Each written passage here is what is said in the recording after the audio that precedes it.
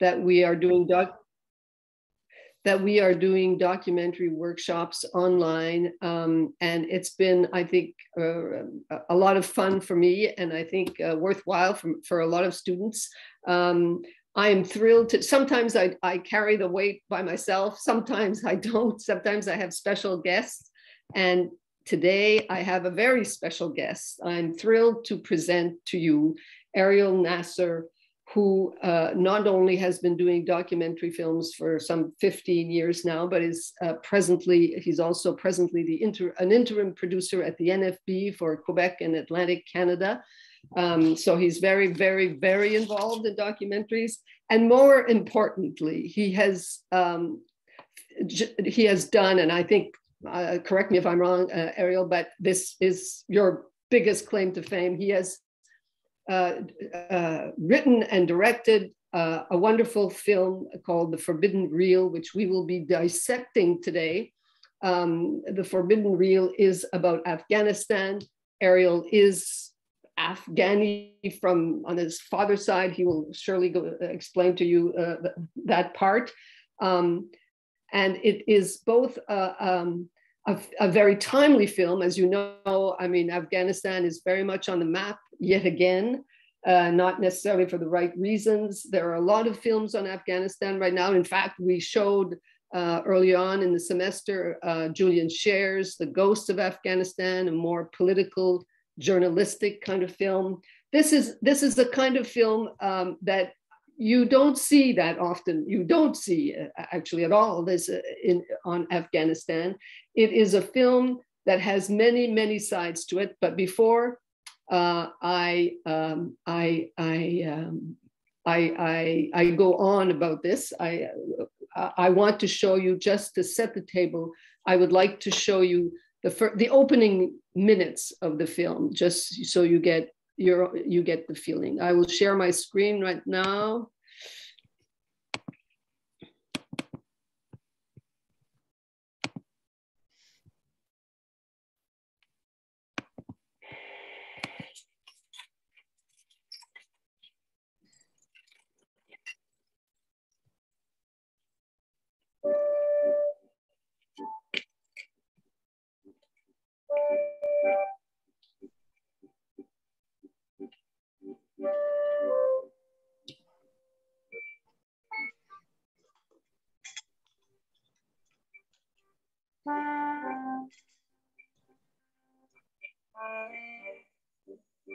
So many aspects of Afghan culture have been systematically destroyed or erased or forgotten.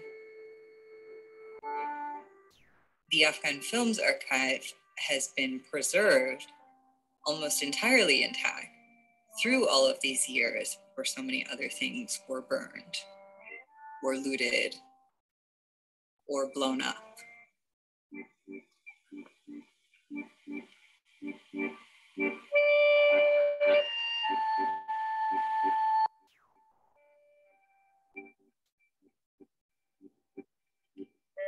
The Afghan Films Archive, through the efforts of the people who worked there, who felt so strongly about the work that they did, they managed to preserve these films and these records of all of these other Afghanistans that existed before this recent period of iconoclasm and destruction, because they believed these films had something to give to the present moment.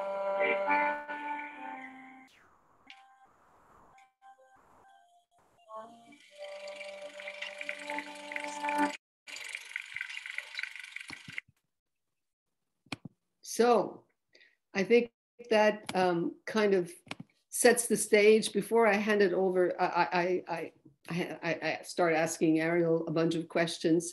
I just want to say that this is an extraordinary film because it's really three films in one. It is about, as you've just heard, about the Afghanistan no one ever talks about, or certainly not in the outside world. We always see the violent, the war-torn Afghanistan.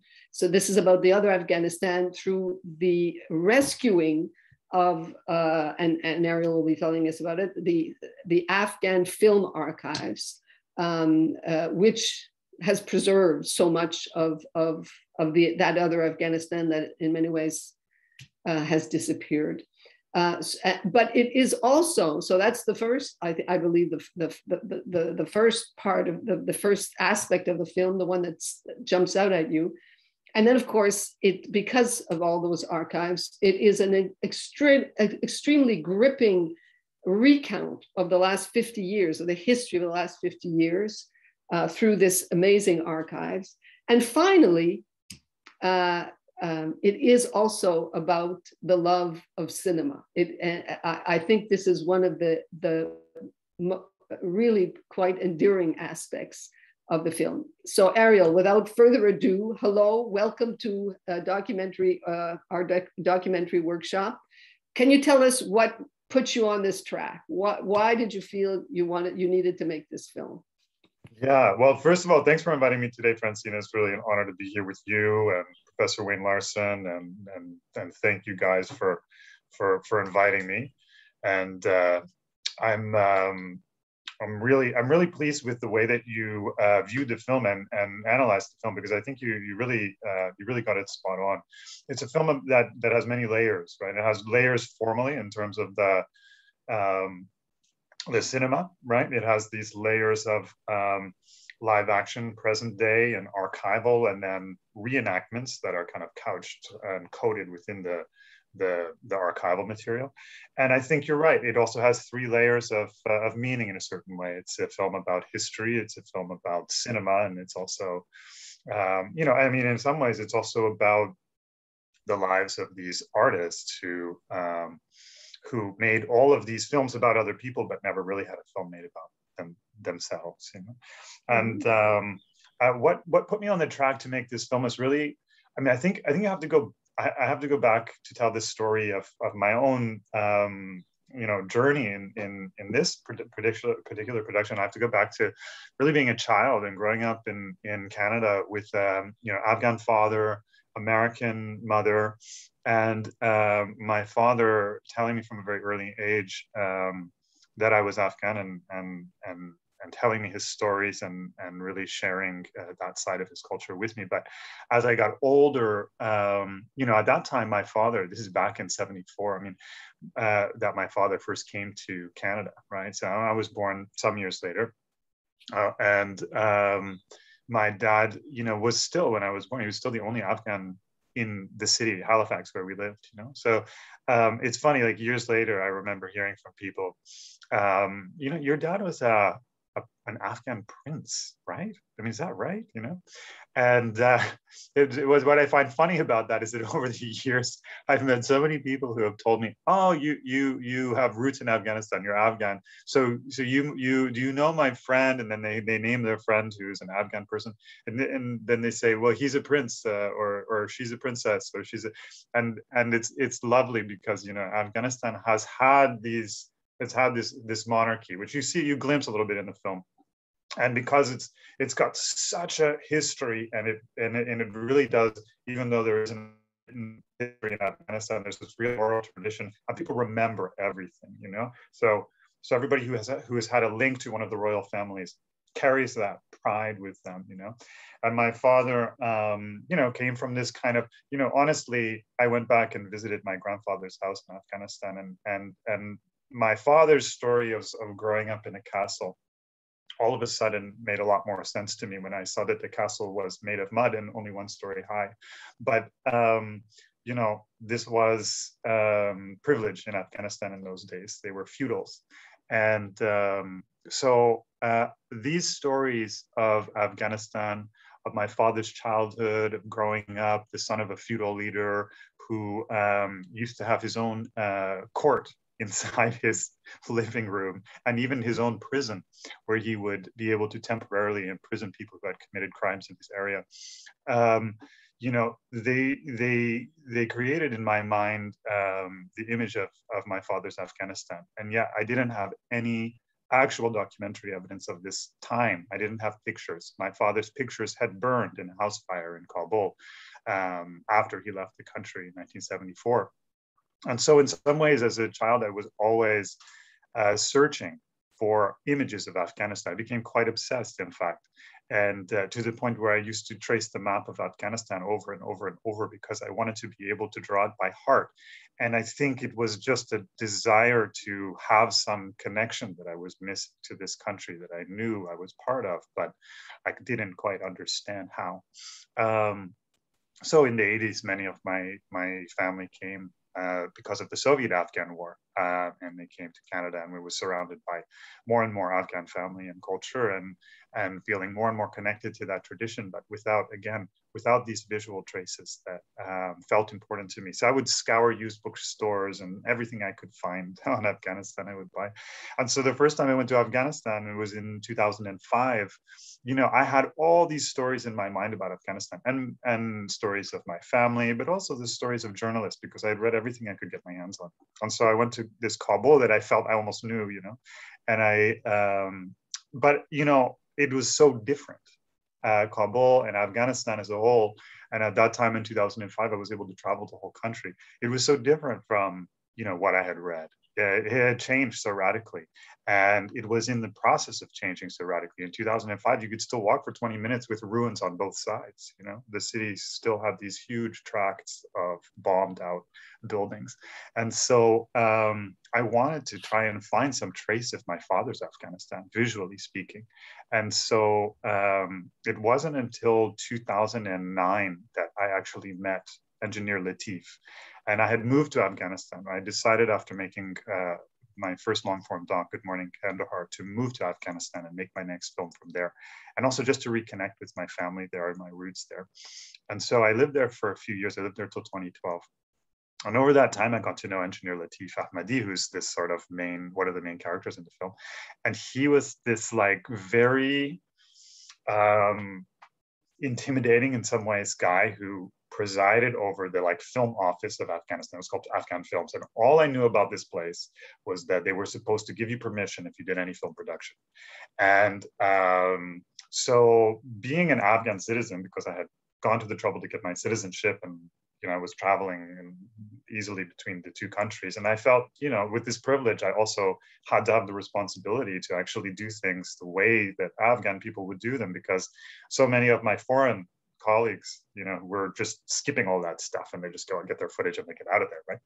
But I thought I really need to figure out what it is that I'm supposed to do. So I went down to this office, Afghan Films, and it's this like rundown but somehow beautiful old building that's this complete film facility. But I didn't see all that at first. You know, all I saw was I was supposed to go down this hallway and go into this dark and dingy office, and in there was this man wearing like this gray watch cap and like a khaki jacket, and above his head there was this big, is the only decoration in the entire room, this big three-dimensional model of like the most incredible film campus you could ever imagine, film production studio you could, something like Cinecittà in Italy, or like some kind of Hollywood backlot. And but with all kinds of buildings and bridges and gardens and all these film studios, and it said at the bottom Afghan Films. And I knew I was in Afghan Films, and Afghan Films was actually just a couple of dingy buildings that really needed some work, you know, and a hole in the ground where it looked like something had started to be built. And so I asked him about it, and he said, yeah, that was during the communist period. The Soviets had planned to build Afghanistan into the film hub for Soviet Central Asia. So for all of the Central, huge piece of land, huge piece of territory, all these different countries that had become communist. And it never happened, but he had kept it there. And as I learned later, it's because, you know, those years, those communist years for him were the golden age of cinema. Those were the years when he was able to do the most work. And I learned that he had this reputation for being still a communist. And at the time, he was very control-oriented. He wanted every single production, anytime you were going to roll a camera, he wanted to be able to sign off on it, you know? Anyway, so over time, we became good friends. Long story, but basically, I did a lot of productions there, big and small, commercial, anything you can imagine, from the bizarre and surreal to just film producing for TV in the West.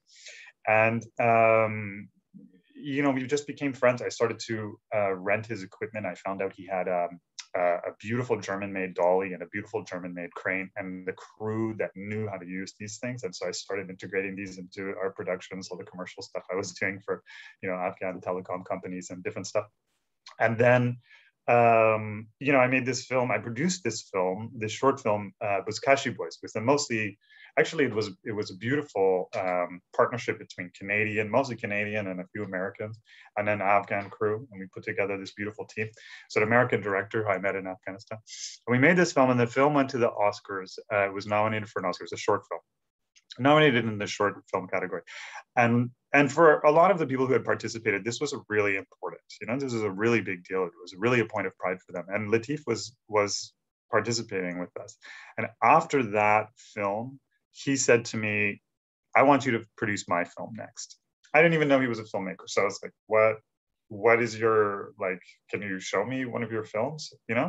I was kind of expecting him to maybe have been an aspiring filmmaker, But in fact, he gave me this incredible film on DVD called Akhtar the Joker. And it was this beautiful 16 millimeter black and white feature satire that was so political and so well made and original that I was completely blown away. I didn't end up producing his next film, but I formed a friendship with him. And that was the beginning really of this journey, because as I started to discover his films, I discovered this entire legacy that I had known nothing about, of filmmakers going all the way back to the 50s. And I met more and more of them. And I understood that there was this group of filmmakers in Afghanistan who had created a national cinema that was really aimed at documenting Afghan history from an Afghan perspective, and also trying to promulgate more liberal values around human rights and women's rights. And so I felt in many ways that I saw all these similarities between what I had been doing in my documentaries, trying to document this kind of changing Afghanistan, and what they had been doing. And I felt that I'd found my, somehow my heritage, my spiritual heritage. I'm going to stop you there just because I'd like to introduce, no problem. Just to keep, to get more and more a taste of the film, sure. Your characters. I mean, the film is essentially built on three main characters. One you've mentioned, Engineer Latif, great character. The other, Sadiq Barmak, who will also head Afghan films. And finally, the last filmmaker that we'll meet later on. But I just want to give people a taste of the first two people, and that you've been mentioning one anyway. Here we go.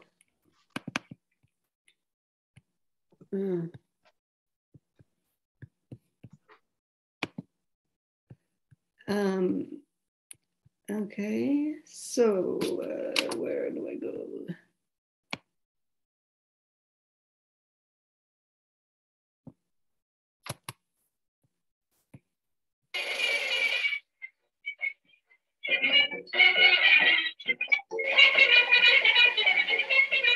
من یکی از آرتیست‌های سینما هستم و این شوقم را این بود. هیچ وقت در درون من این شوق کشته نشد.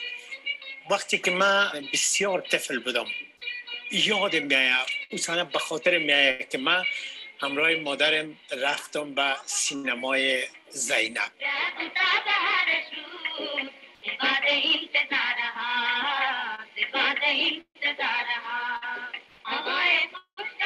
اندیشه‌ای که من در طفلی خود کردم برام دست داد و این بود که چطور امکان داره که آدم‌ها پیش روی من راه برن، آدم‌ها حرکت بکنن. خب بعضی وقتا انسان‌ها فکر میکنن که یک چیز در درونشان اونا را پیوند میته، اما نمیفهمن که او چی است. وقتی که در زندگی خود با او مواجه میشن، باز میفهمن که این در وجود ما، در درون ما وجود داشت. باز آمدم در خانه، کتی یک بچه ماوایم در یک زیرزمینی خانهشان، ما اونجا سینما جور کردیم، شیشه ها انداختیم، عکسای رنگارنگ آوردیم و فکر کردیم که اینمی سینمایی است که ما میریم.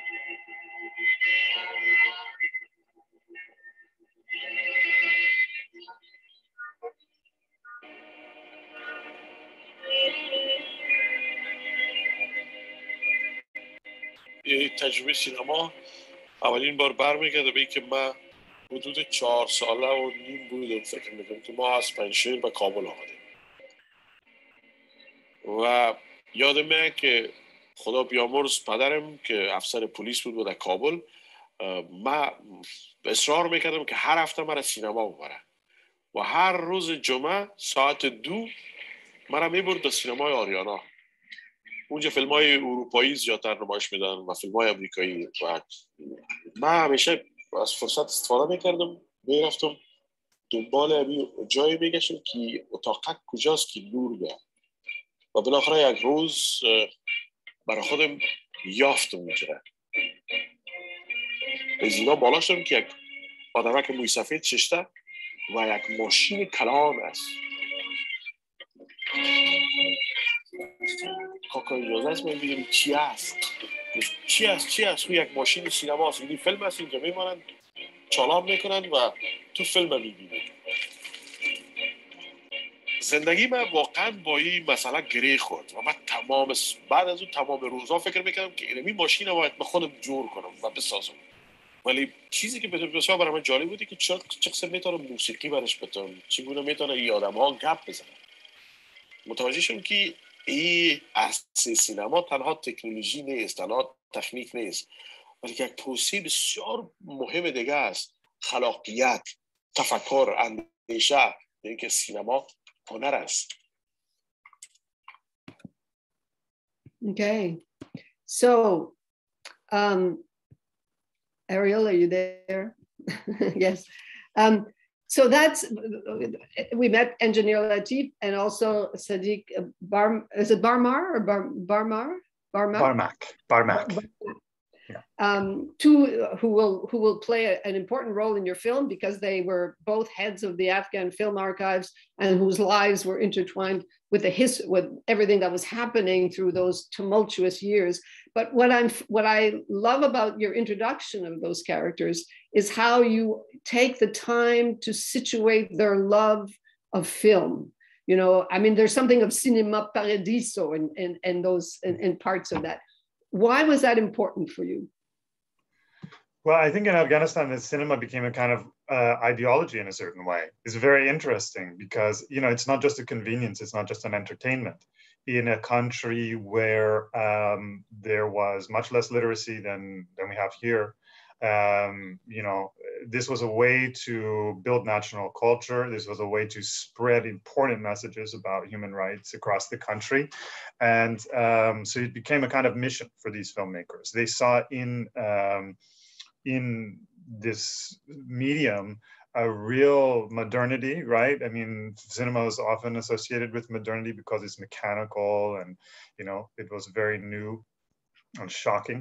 And they saw in it both kind of progressive modernity, and they also saw in it a way to communicate across, you know, all kinds of boundaries, cultural boundaries, these messages. And so what they did was they would make these films, and often you see in these films that women are playing these very prominent roles, you know.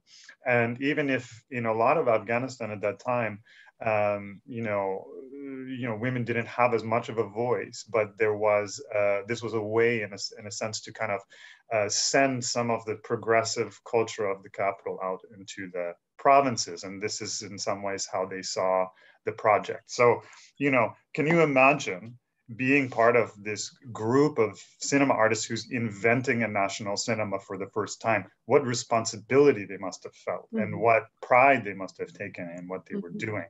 Mm-hmm. And, you know, so it was a time and place, and Afghanistan was really going through a really wonderful period of reform and negotiating with modernity. And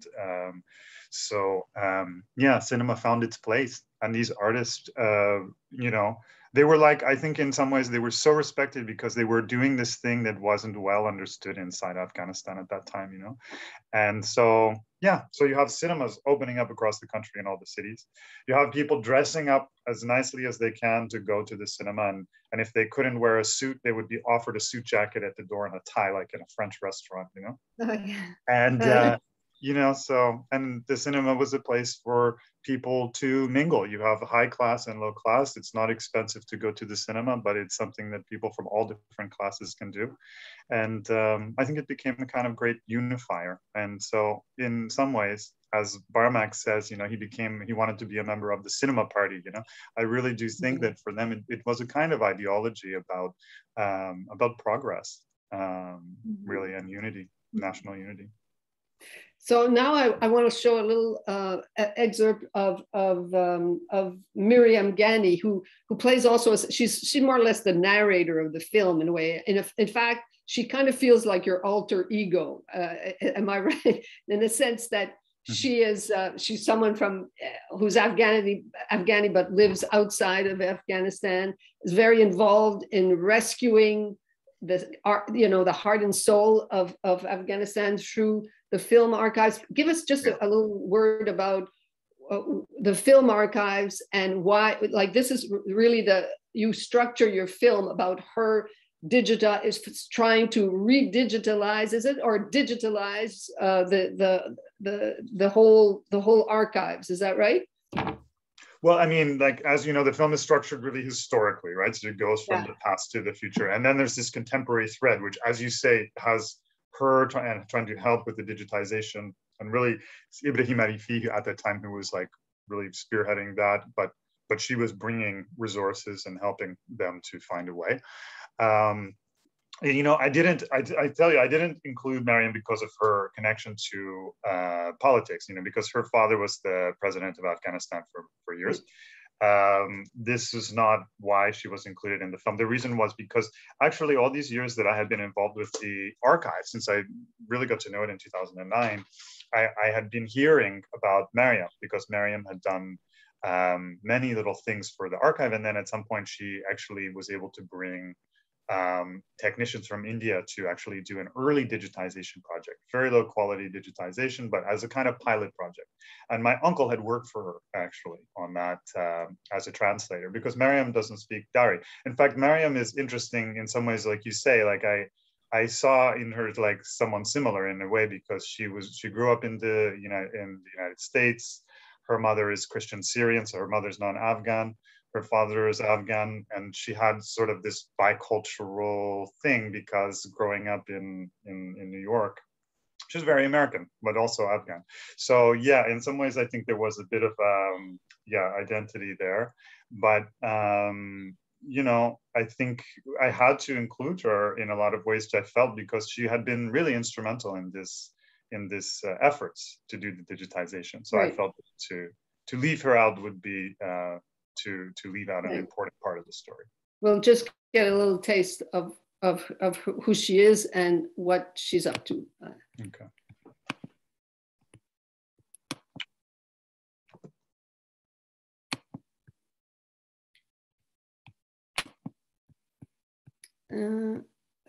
Why do I keep losing this?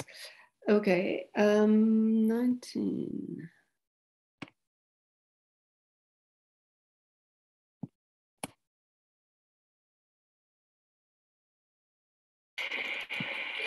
Is to try to understand what you actually have. Diesen Sachen, die wir finden, nutzen, katalogisieren, dann kommt hier. Das ist mühsame, das macht man 1 oder 2 Dosen am Tag oder manchmal eine Dose am Tag.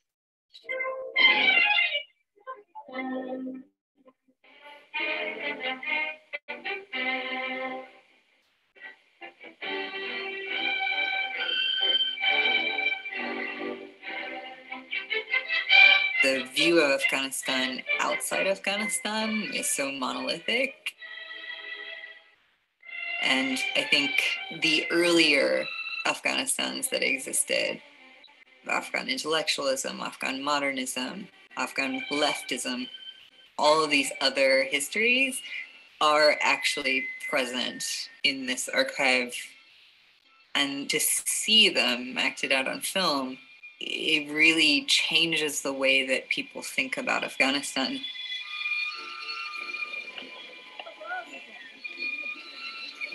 We've been seeing, especially in the past few years, these incidents of really extreme violence.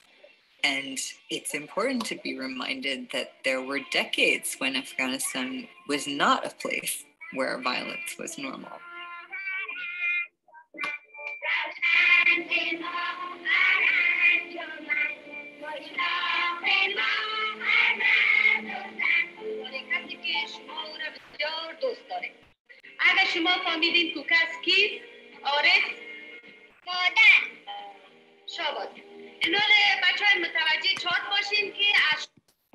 Okay, so is it safe to say, Ariel, that you did this film, your main motivation for this film was to change the way that people think about Afghanistan? Hello? Yeah, I think you've picked up on something important there. Like that, I think in all of my work on Afghanistan, that has been part of my motivation. I think in this one, I also really wanted to make something for my cousins. You know, I wanted to make something for my family. You know, I wanted to make something for people who have a connection to Afghanistan as well. You know, that wouldn't necessarily become, because in some works you become so intent on making it legible to sort of outsiders to the situation or the country or the place, that in some ways you aren't able to do the kind of layering and complexity that you want to do. And so here I felt a little freer to kind of, even though, you know, to kind of let things move a little quickly. And I've heard this from people who don't have connections to Afghanistan, that they had to watch it twice before they really kind of got the historical flow. You know, but when it's shown to an Afghan audience, it's the reaction is really wonderful. It's really wonderful. I mean, it's just like happy and grateful, because it's like, this is a film that doesn't slow things down to the point where, you know, it's like simplistic, and it tries to maintain complexity. And that complexity, I think, is present in Afghan history. And I think when you do something about Afghan history, maintaining that kind of complexity is important. So showing, in other words, that, you know, despite these different ideologies that we're battling within the country, people on either side of those ideologies were still able to come together over certain things. Even a Taliban official was willing to risk his potentially his reputation to and potentially his life, really, to save those films. So so I wanted to always, I think our job as doc filmmakers, for me, you know, among other things, is to complexify, not to simplify things, but to complexify them. Yeah. Well, as I say, this is a very, very rich, very complex film, and we're about to hit the really deep stuff, all the historical events, which I think you have shown in a way that I'm sure it's been said before, but the way it is shown and said here, it is such an eye opener. But I just want to, before I continue showing segments, by the way, I forgot to tell you, you are allowed to ask questions at all times. So if you have any questions so far, please, you can ask them.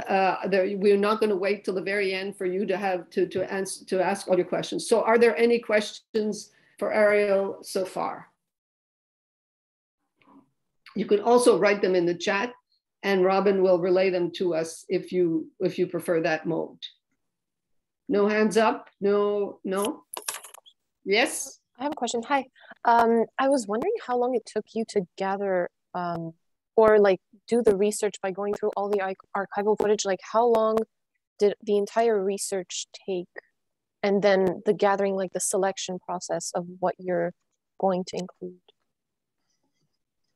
Good question. So yeah, so I spent a couple of years on that, really. I mean, I think you could say it was ongoing through the creation of the film. I didn't stop researching. You know, it was interesting. I mean, different types of research, but even certain important things I wasn't discovering until the very end. So there were some nice surprises that revealed themselves toward the end of the process. But, you know, because they didn't really have a catalog, I mean, there was some sort of partial database that was created, but it wasn't very useful yet. It was in process. The way they had to do the research was to go and talk to the archivists and say, like, tell me about this period of time and what you have, and then like put stuff on a projector, like an old Soviet projector, and project it, because there was, for most of the stuff, there were no digital copies, and you know, only the archivist knew what was there, and so there was this kind of human catalog, you know, but that's it. So it was time consuming. So I spent weeks just at a time going to Afghanistan just for research, and just sitting in this little screening room and in Afghan film, and watching these reels, and ordering up different things by different associations, and we would just have conversations, and then things would come up, and then I would want to see that, and I would make paper notes, and so it took a really long time. And then, you know, there were challenges to getting that material as well. Ultimately, it was fantastic because we were able to create this really symbiotic relationship where we were helping them with their digitization efforts, and then, you know, there was a reciprocity to what was happening, and so that felt really good. And eventually, we were able to digitize 19 of the films here in Canada, in Montreal, at the National Film Board of Canada's kind of state-of-the-art facility.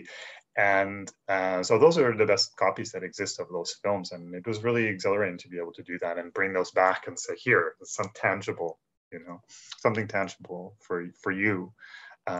So yeah, so it was a long process. So now the real fun begins, shall we say, when the history, like the Afghanistan that you've seen, who is basking in a new cinema and a fairly modern era and intellectualism, all of that. All of a sudden, this is going to hit a wall with the Soviet invasion. We're going to show a part of that. Very essential part of Afghan history. So put on, here we go.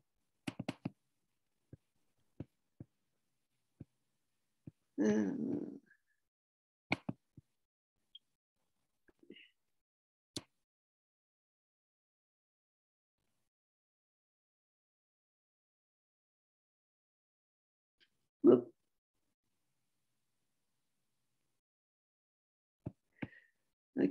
I can't always be spot on, so.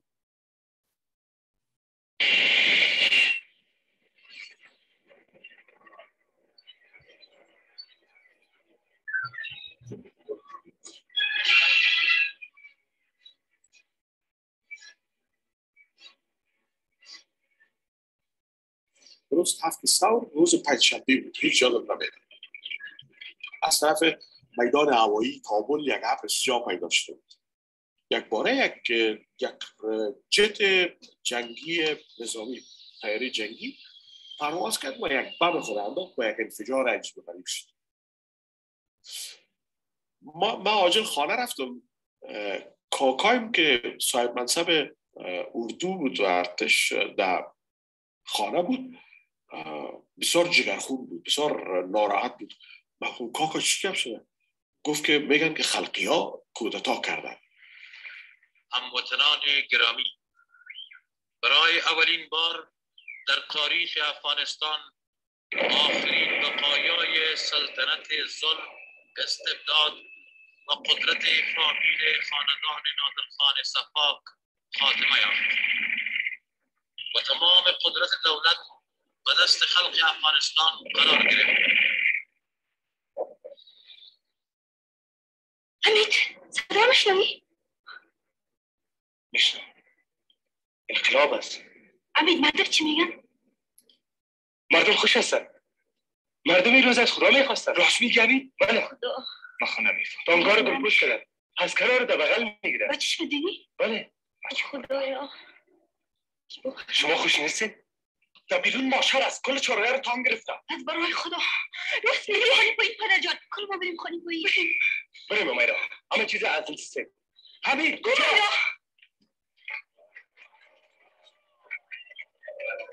بله بسیار خوب و یادم است. تازه جوان بودم، صنف 7 مکتب بودم که سال 1357 انقلاب ثور به پیروزی رسید. یک تعدادی که مثلا اونا هم مخالفین خود داشتن و طرفدارای خودم داشتن. مردم طرفدارشون بودن توده ها، نسل جوان و کسانی که با ایدئاهای به اصطلاح بگویم کمونیستی آماده شده بودند.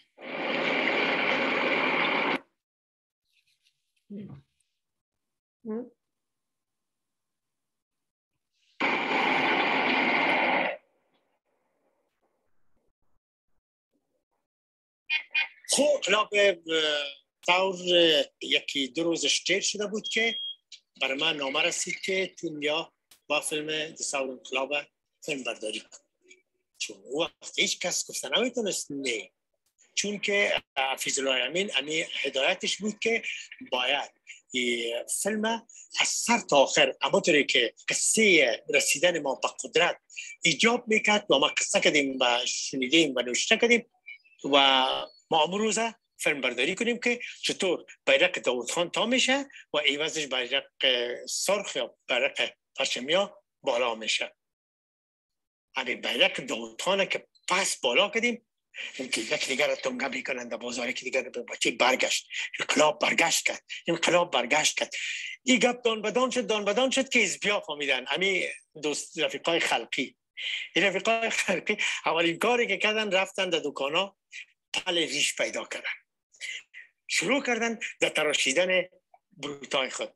چرا یگانه مشخصی برادرای خلقی ما همین بود که بروتای بسیار زیاد دبل داشتن، ولی حفیظ الله امین و این بسنده نکرد که یارا ببخشه. همون لحظه هدایت داد که کل از یارا جمع کنیم، در هر جایی که هست کس بروت خود تراشیده جمعش کنیم. یعنی جمع کرد، یک ایده بسیار زیاد شد و دستور داد که اینا را ببرین زندان. صحبت صورت گرفت و چه قسم اینا را دمو پولیگون از بین برد دیگه. او باز قصه سکریتی بود که پیش خودشان بود.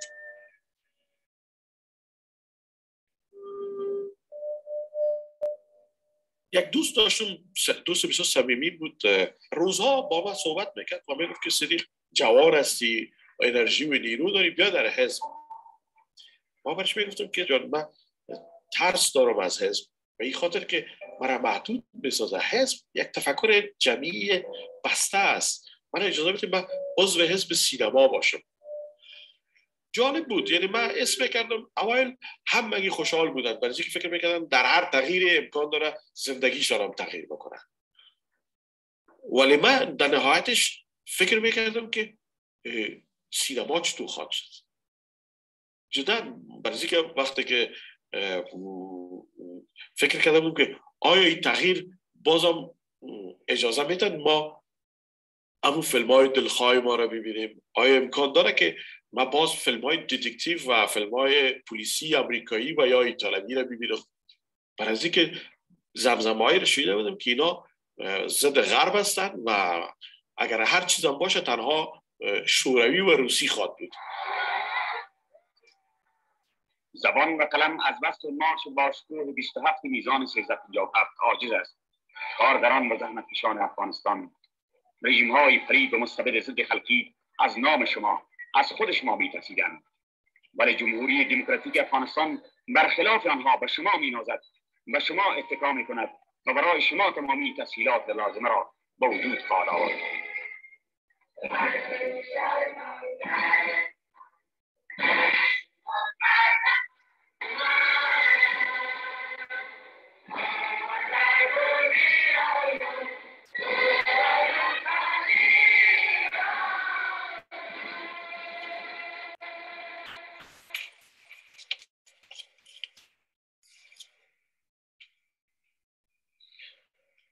This is Soviet negative film. No, positive. Soviet. Yes, it's a positive.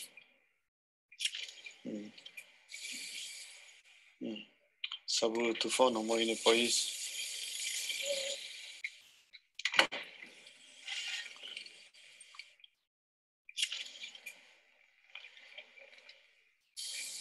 با سلام سنگی.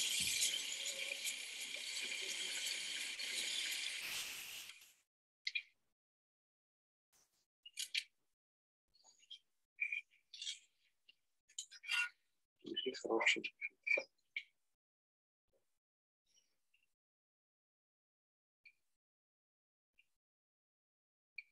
پروژکتورهای روسی زیاد بودن در افغانستان و پروژکتورهای روسی اسکرچ میکنه فیلم.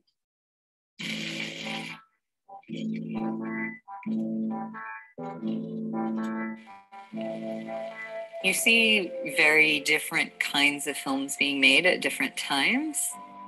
This is a history and a series of historical shifts that you can trace.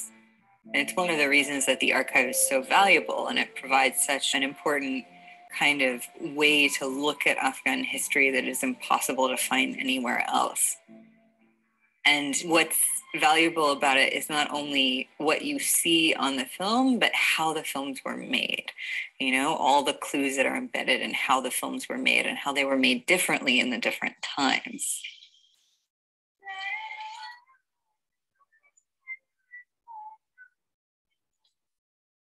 خب افغان فیلم به میان آمد، او هم هدفش ساختار فیلم های فکشن نبود، فقط بسنده میکرد به سفرهای شاه و یا رجال برجسته در کشور و یا فعالیت ها و اتفاقات و رخدادهایی که در جامعه رخ میداد او را میگرفتن. ولی اما وقتی که باز انقلاب 7 سال شروع شد، اندیشه ها در برابر هنر کاملا تغییر کرد، زمینه پیدا شد. Sorry about that. برای ساختن فیلم در افغانستان ما تقریبا در حدود کارگردانای ما در حدود 6 فیلم در سال تولید میکردن.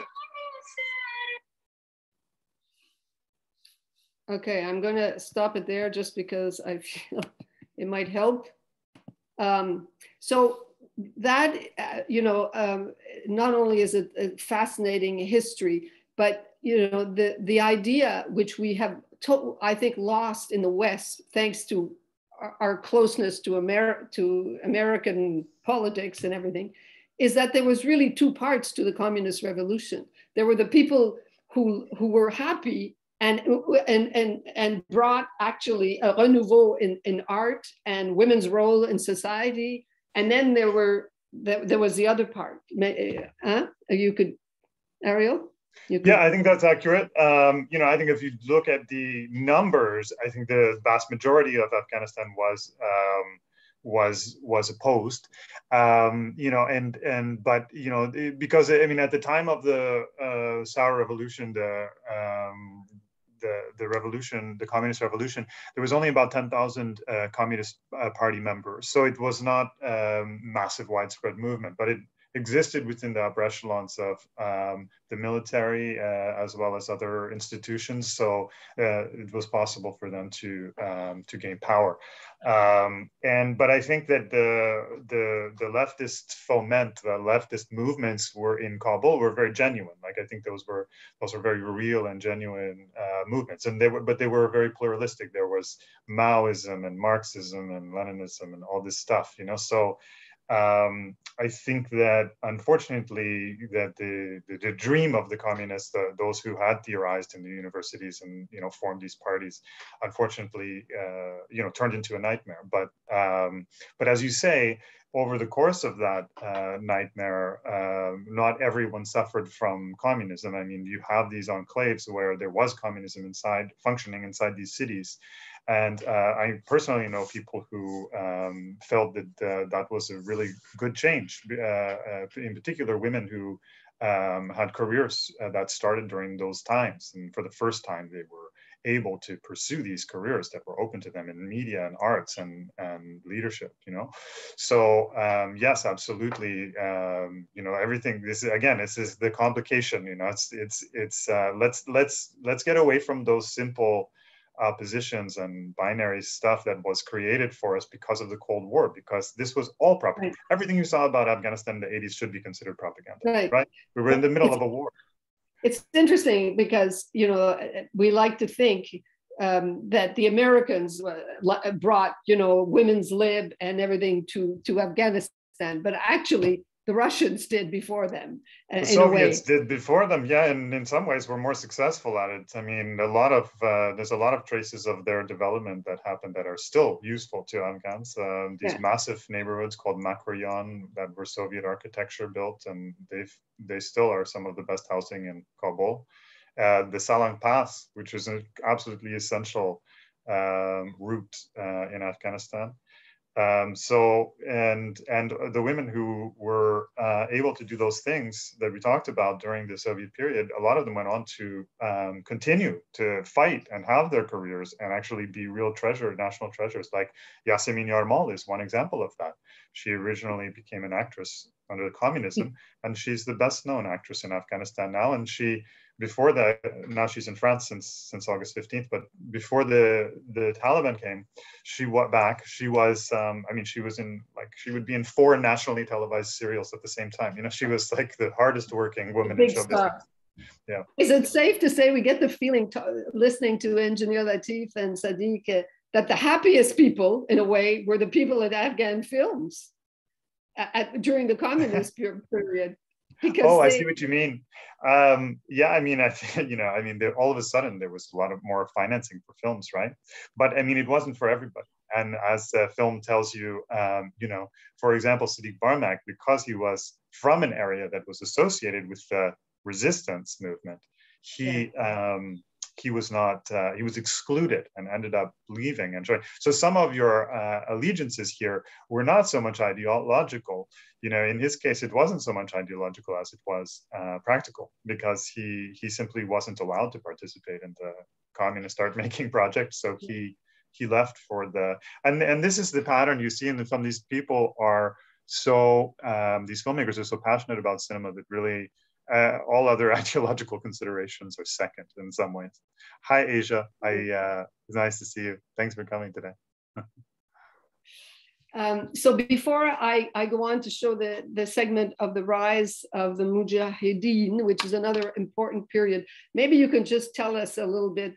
We'll hear a bit about this, but in fact, as you said, most of the people were not too happy. Who would? It's an invasion, right? It's a revolution for some, but it's really a coup, a communist coup. It's an invasion. So a lot of people are starting to resist, right? You have the communist revolution happening in '78 in the spring, exactly. And then very soon after, there's resistance. And the Communist Party, you know, you could say they were very naive in the way that they pursued their policies. So they did widespread land reform and expected people to go along with it. But of course, they were upsetting these very old structures of ownership and sharing. And the results were pretty disastrous, because you alienated all these people who had had some kind of purchase on some land ownership before, but you also disrupted all the agricultural systems that were based on sharing of water, because water is very scarce. Sharing of water and sharing of resources and sharing of animals in order to get the work done. And as soon as you put people in opposition by disrupting all of the by disrupting ownership that have been there for a long time, then, you know, in a way, I really sympathize with that, because they were trying to move past a feudal system that was really outdated. But at the same time, I think that the way that they pursued that was part of the reason why the uprising happened so swiftly. And then in '79, after being requested by the Afghan government several times, the communist government several times, to intervene, the Soviets finally sent their forces, and yeah, then it was widespread invasion. And from that point, it went from bad to worse, and this was full-scale war. So yeah, things quickly became intolerable for most people in living. And we'll get a taste of this right now.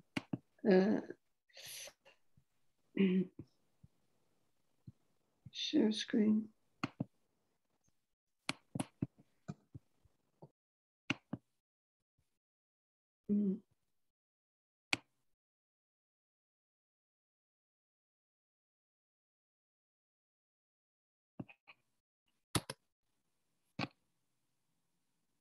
درست 23 فبروری 1980، درست یک ماه و چند روز بعد از آمدن قوای شوروی در افغانستان، مردم کابل قیام کردن. شب و هنگام به بامای خود بیرون می شدن و صدای الله اکبر می کشیدن. و در مجموع ما می‌دونیم که چگونه دسته دسته مردم به زندان میرن.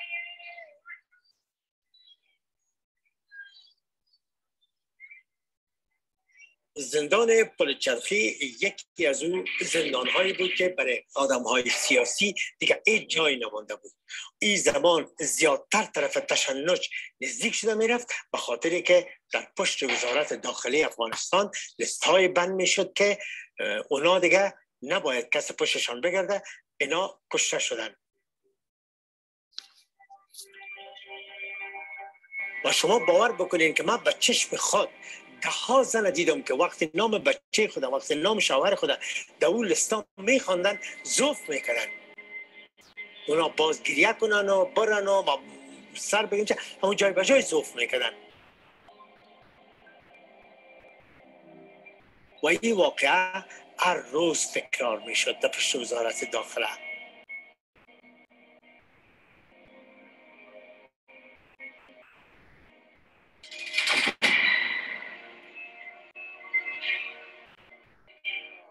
وحدت ایدئولوژیک، وحدت سازمانی، وحدت سیاسی حزب خود را، درفش تیوری انقلابی خود را با تمامی از خود گذری و فداکاری جانبازانه با خون جان خود بر افراد نگاه دارد. The choruses sung by the youth and social organizations are valuable memories of the universal unity of the people of Afghanistan for the support of the liberating South Revolution and is indicative of unshakable unity. در آغاز انقلاب هنوز مجاهدین بسیج نشده بودن. هنوز مردم نمیفهمیدن که چی گپ میشه. گروپ های بسیار زیاد کوچک ایجاد شد در شهرها، در ولایات، در قرا و قصبات اینا، و اینا اما اندیشه که باید ضد خارجی بجنگن، این روز به روز بسیجتر شده میرفت. رهبران رفتن پاکستان، از اونجا اسلحه صادر میکردن، کتی از اون مجاهدین جنگ میکردن.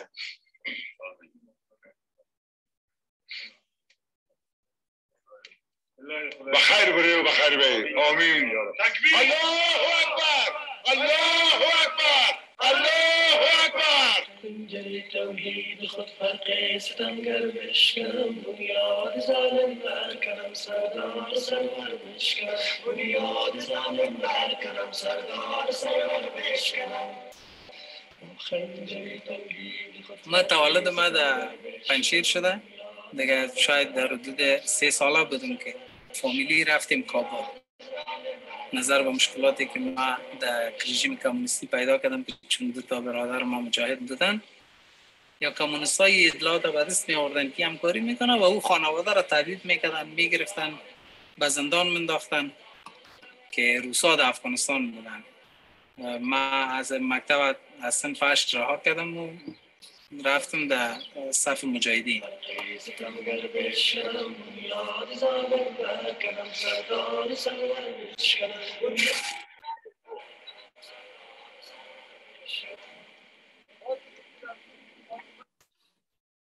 Okay, I'm going to stop it there because it's a good place to stop. So there's 14 years of this, 14 years of organizing small groups of mujahideen. And how much of this is shared by the people in the cities and the towns, and how much of this do people realize that this is going on in Afghanistan? Sure. Well, I mean, it's going on. I mean, as he says, like the organizing started out very grassroots at first, right? And what happened over time is that there emerged a number of prominent leaders and prominent groups, and many of them were people who had had power before, and some were newer leaders, younger people who were very enthusiastic in the cause of jihad. And this is, by the way, in many ways the origin of international jihad. Is this war. So the jihadis that you hear about today, they owe their roots to the American-funded insurgency against the Soviets. Unfortunately, in America funding these leaders who emerged, they were not thinking so much about how skillful or compassionate these people would be as leaders once they defeated the Soviets, right? They were thinking about who's going to be the worst enemy for the Soviets that we can finance. And so they financed some very extreme characters like Gulbuddin Hekmatyar, who had already been known for splashing acid in schoolgirls' faces before that. So, you know, these are the type of people that they were happy to finance as leaders in their insurgency, their covert war, right? But from an Afghan perspective, I think it was a very genuine uprising as well, although it was, I think, subverted in many ways to serve other larger powers. And what ended up happening was that there were 7 major Mujahideen parties that were based and what they did was they created these offices in Pakistan through which they could receive aid from the US and from Saudi Arabia, and Pakistan administered that aid to a large extent. And so Pakistan became also very rich from this war in the sense that they were able to be the source of weapons, etc., for these groups. And you know, there's well documented also corruption in that war. So, you know, very early on, Pakistan began to profit from the fact that there was war and conflict in Afghanistan, which I think, you know, has been many times pointed out as one of many factors that unfortunately is conducive to continued conflict rather than to an end of conflict. But I would say that yes, everybody knew what was happening in Afghanistan. And in fact, in the cities, there were networks of Mujahideen. So, and this is part of our story, because one of the most prominent Mujahideen leaders, at least one of the most famous outside of Afghanistan, was Ahmad Shah Massoud, who was this very charismatic leader from Panjshir Valley, which at the time was not a province of its own, but just a valley, you know, not too far from the capital. And that valley, it's a very beautiful place. I've been there many times, and when you go up, it's just dramatic winding mountain roads and deep valleys that are beautifully irrigated and farmed. And because of the mountainous nature of that area and how enclosed it is, it's very easy to defend. And so, you know, that became, because it's close to the capital, it became this very important stronghold for the resistance. Now, Massoud also was a very skillful militarily and very charismatic leader who was able to gather a lot of people around him. And he had networks inside the cities, and as did other parties. But for the purposes of our story, you know, this is one of the reasons why there was suspicion against Panjshiri people who were living inside Kabul, because Massoud's networks were so effective. And so he was able to sabotage the communist regime by using people who were in the capital. So, so people began more and more to be seen with suspicion if they were from that part of the country. And many people then fled and joined the resistance because they no longer had a way to participate in communist life. So yes, it was really widely known. And of course, though, in the capital, the communist government tried to continue to have a thriving, you know, city. And to some extent, they really succeeded. I mean, the most successful was Najibullah, who was the final president of Afghanistan during that period, who was able to really have a very well-run city to the point where people still put his picture up in Kabul and well, before the 15th of August, and used to say, you know, he really knew how to, Dr. Najib really knew how to run the country. You know, the garbage was always picked up on time, like everything was ran properly, and very skillful too, because he managed to stay in power and continue to keep this communist government running for years after the Soviet Red Army left Afghanistan. So they left in '89. And left behind this, you know, Kabul, which was ruled by Dr. Najib, by the communists, and they continued to give enough aid so that he was able to actually defend the city as a kind of fortress and make enough allies to keep his enemies in disarray. And so that lasted until 1992, which you guys know in 1992 was the end of the Soviet Union, and there was no more aid coming. And so at that point, the communist regime collapsed under the pressure the Mujahideen forces. And I'm just going to show that what comes next at that point.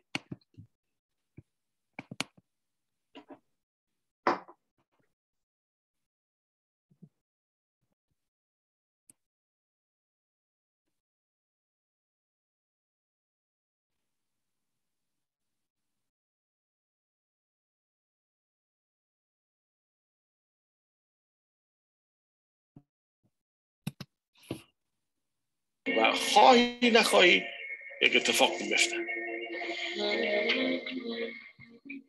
یکی از بهترین روزای ما بود. ما همیشه دی فکر بودیم که حالا شاید این تصویرها را فیلم برداری کنیم، این صحنه.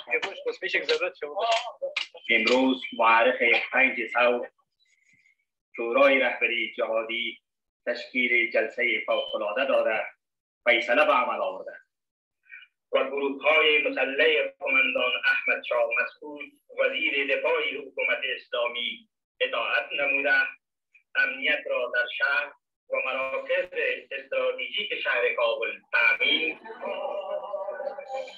جهادی که 14 سال یک جنگ دوام میکنه، بعد از 14 سال مجاهدین میتوانند که کابل را فتح کنند و او را نیروهای میتونه کابل را فتح کنه که مربوط ما میشه و فرماندهی عامر صاحب. این به ما بسیار خوشایند بود و یکی از روزهای بسیار تاریخی ما بود.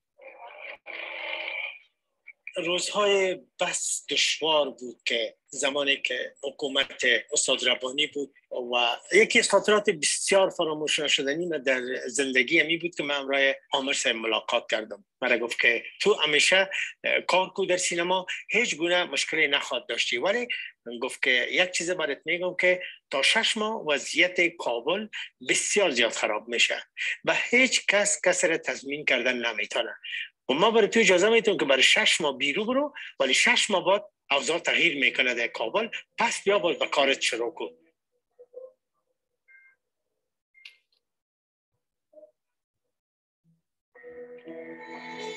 و حتی دمو جدمی فکر بودیم که وقتی که کابل میریم بخیر تحصیل ما پس مانده ادامه بدیم اون را درس بخیر، اما هیچ نمیفهمیدیم که ما در کابل میریم حتی روزی در جنگ میباشیم. این هیچ وقت پیش بینی نکنیم.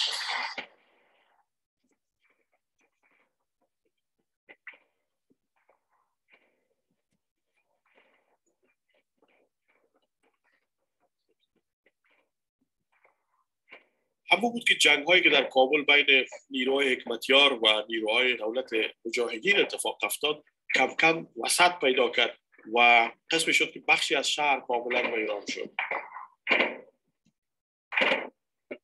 راکت زنی هایی که در داخل شهر میشه، فرار مردم، بسیار صحنه تراژدی بود. یک ملت، یک مردم آرام یک دفعه در یک وضعیت هستند.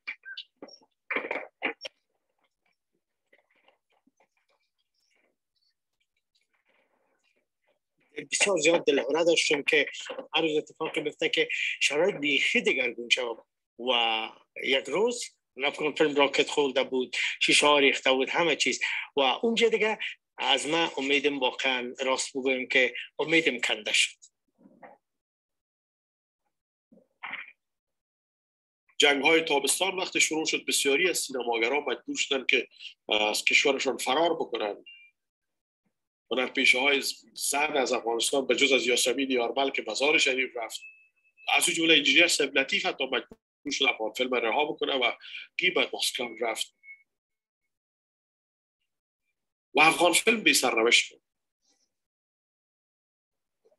سپتامبر 1992 به عنوان رئیس افغان فیلم موظف شد، ولی من یک مقدار ناراحت بودم، نگران بودم. مجاهدین بسیاری هایش مخالف سینما خواد بودن، شاید حتی کوشش کنن که دروازه سینما ها بسته شود. بعضی از مجاهدین مخالف زنها بودن که در تلویزیون ها نبراین.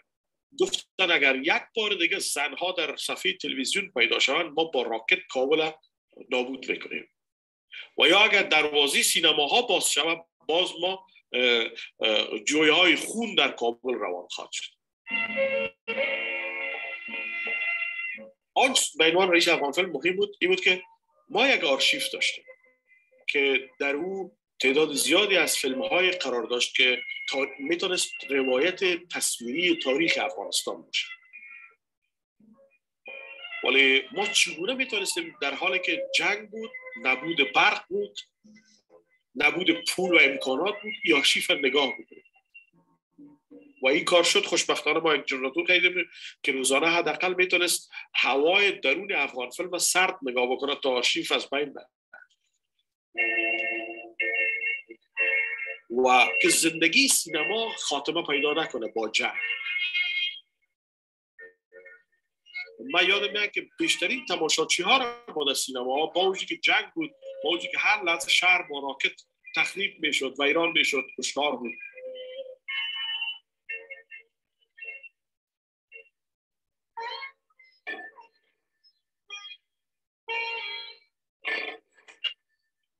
بله بله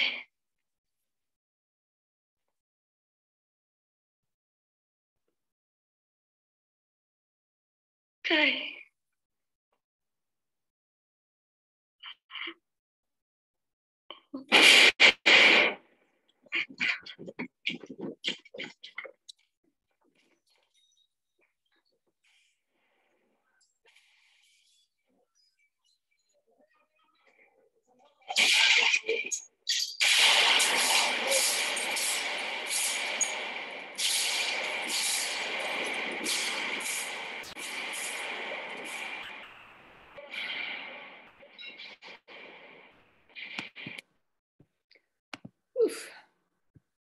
It just keeps coming.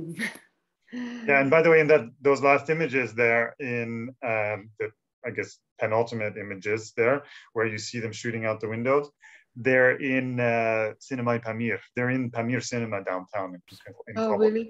Broken into the cinema, and yeah, and so they're using it as a base.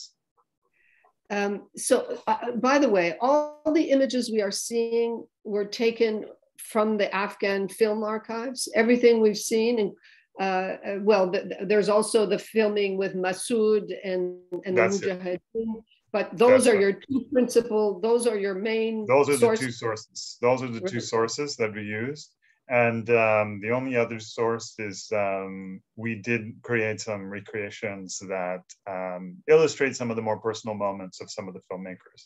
But those are kind of coded into because, you know, those, you'll see them, they're widescreen. Those are 16:9, whereas almost every one of the other shots is 4:3. So they have that more square aspect ratio. So you can kind of see when you see widescreen that it's a little clue that it might be a recreation. Right. So. And I love the way, I don't know if people have noticed this, how you keep threading through the act of the archive itself and digitizing and the fact of taking care of this, because you always come back to the fact that this is about film. It's, yes, all the guns are going there, you know, and people are organizing and people are being brought to prison and everything. But then there is the film. The film, it's a story within a story. It's very well done. Before we, I always have more questions. We have more segments. Are there any other questions at this point? Anyone?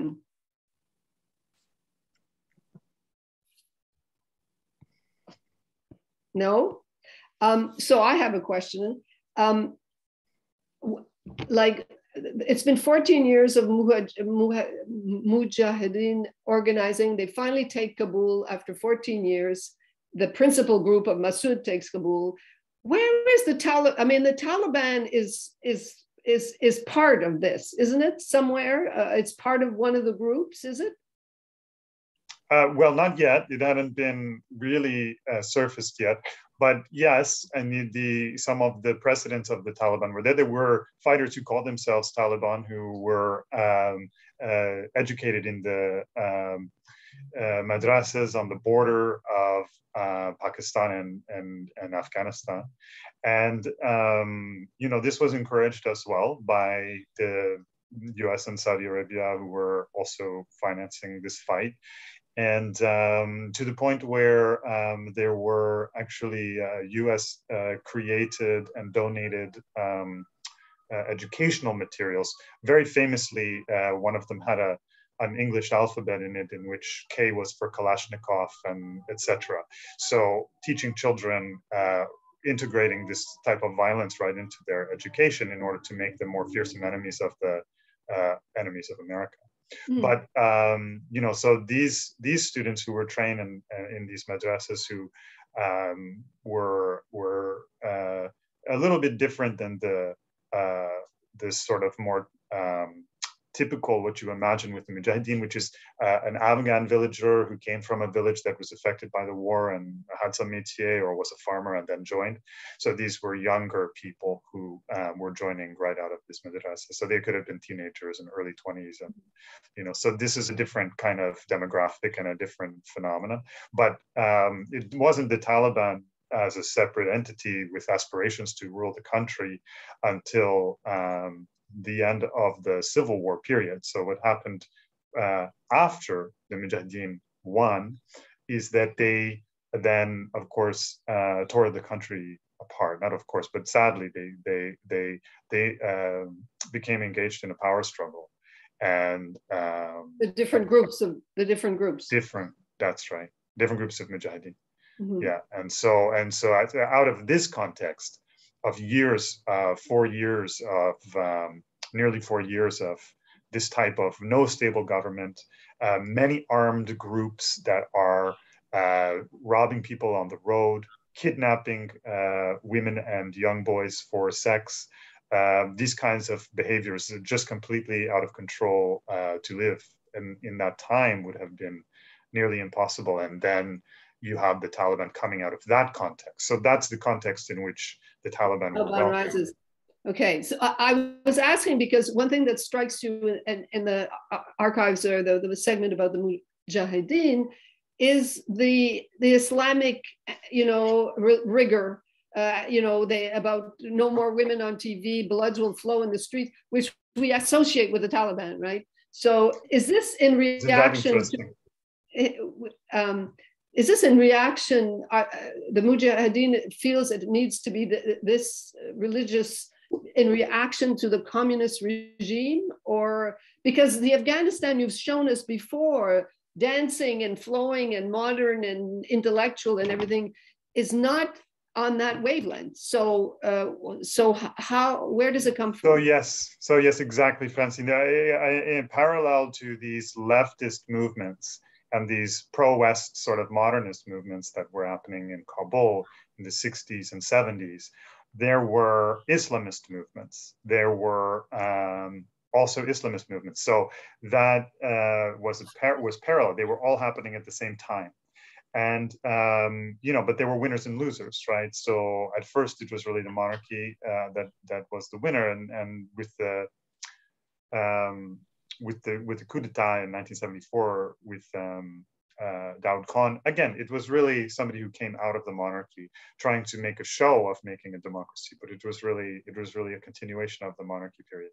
But then in 78, with the rise of the communists, it was this leftist faction that won, at least ostensibly. And really the opposite end of the ideological spectrum was the Islamists. And those are the people who, basically were empowered to fight against the communism there and against the Soviet Red Army.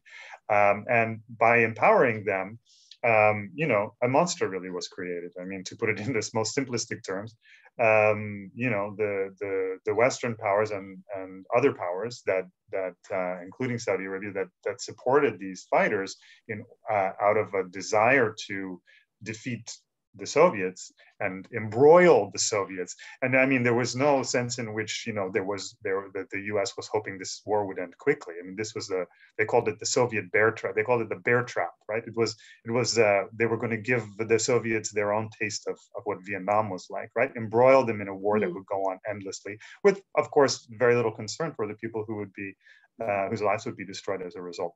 And so, yeah, this kind of called realpolitik calculation. But so that the people that were empowered to fight against the Soviets were these Islamists who had predated, the war, but who were really empowered to recruit and enlarge their networks and become powerful through this war. And so, yeah, hopefully, did that answer your question? Absolutely. And so here comes the Taliban. So here comes the Taliban. And if you talk to some, I've spoken to people in Kabul, older people in Kabul who lived through all this, who have said to me, you know what, Mujahideen, Taliban, it's the same donkey with a different saddle. Yeah, you get that feeling. But it gets darker. Stay tuned, folks. Here we go.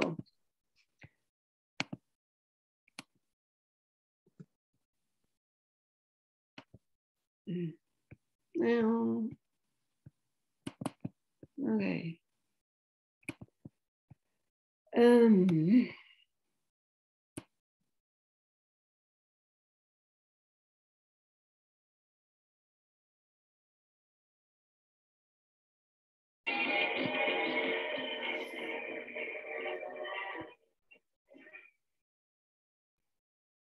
بسیار یک تاریک در افغانستان رقم خورد که او دوره طالبان بود. او دو خانواده را ما در افغانستان سراغ نداریم که آسیب پذیر نشده باشه و از اون جمله یک شما بودم. وقتی که در مزار شریف طالبان آمد میگفتم کس خبر نشه که مثلا من در یک قریه هستم که اگر بفهمن که من یک هنرمند هستم و در یک قریه هستم دیگه بر من زندگی ناممکن است. چادری میپوشیدم و برای کسی خود معرفی نمیکردم. کسایی که اقارب شوهرم بودن اونا ما را مشناختن، ولی کسایی که نمیشناختن بر از نام خود هرگز معرفی نمیکردم و یک امکان داشت که اگر من را پیدا بکنن دیگه نگذارن که من زنده بمانم.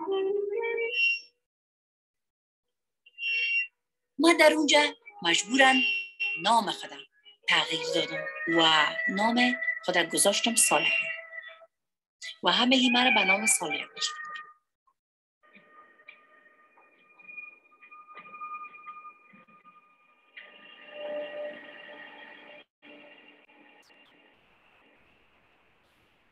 یک روز من افغان فیلم رفتم، یکی از بچه‌های افغان فیلم آمد گفت که برمکس یک طالب آمده و شما را کار داره.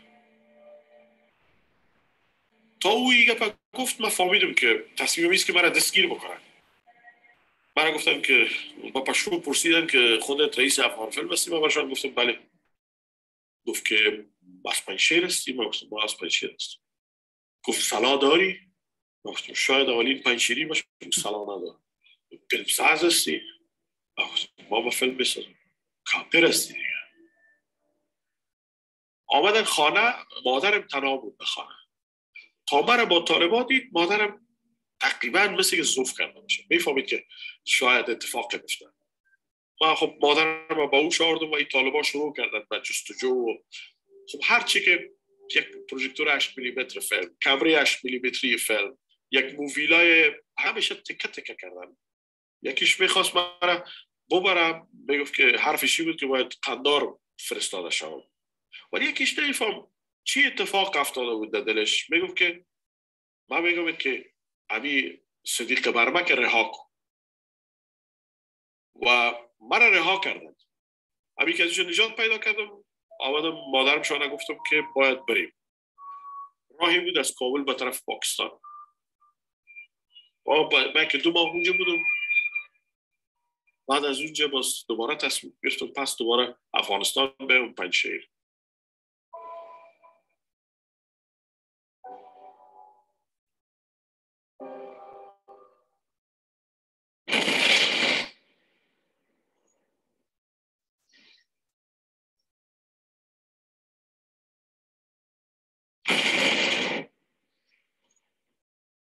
درست تاریخ 8 9 10 11 مارچ بود که خبرهای پخش بشد از اینکه طالبان مجسمه ها و پیکرهای بودا را در بامیان از بین میبرند و بالاخره در تاریخ 11 کاملا منفجرشان ساختند. تاریخ 11 مارچ. همون روز یا 4 روز بعدش یک نامه از افغان فیلم یک دوستم سید مصطفی آقا که مسئول بخش لابراتوار بود یک نامه روان کرد و گفت روزگار ما سیاه است برمک جان. قرار است که یک هیئت پاکستانی، یک هیئت طالبان از وزارت اطلاعات و فرهنگ طالبان آرشیف افغان فیلم بیان و نابود بسازن. و من دیگه واقعا دلهوره ما بسیار زیاد شده بود. فقط آنچه که اتفاق افتاد بود که از خدا میخواستیم که یک کاری شود که اتفاق نیفتاد. So we arrived to the climax, the destruction, the near destruction of the Afghan film archives. In fact, we didn't really talk about this, Ariel, yet, but this is at the center of your whole, of your film. You know this. You know when you set out to start filming this, that this is the hidden, the thing that almost happened, right? The tragedy that was avoided. Mm-hmm. That's true. Yeah. This attempt on the part of this band of vigilantes, really iconoclastic vigilantes, who were destroying as much culture as they could in the name of Islam because of Islam's prohibition against creating idols. So using this as a justification to destroy these things that had existed in Afghanistan with no problems, with Islam for 1,000 years, like the Buddhists of Bamiyan, for example. And they came to burn the films, and fortunately the filmmakers the day before were tipped off by this man, Isaac Nizami, who is a Taliban official. And he knew that this band of vigilantes was coming, and he told them, hide the films, and you have my permission to do so. And so they did. They hid the films. They built a false wall. They obscured what they were doing, and they gave to this band of vigilantes who wanted to burn something. They knew they needed to burn something, so they gave them film prints that had come from Soviet and American films, Hollywood films, and Russian films, and they burned those, thinking that they were burning, the entire archive. And that is an amazing part of the story. I mean, it just gets better and better. I mean, there's always, but what we're going to see now, which is essentially the denouement here, you filmed much after the fact. Is that it? You filmed that when you were filming all the other stuff. This is not film archives, right? That's your own film. I'm not sure which part you're referring to. I'll show it and then we'll talk about it. Okay. It's easier that way. 129.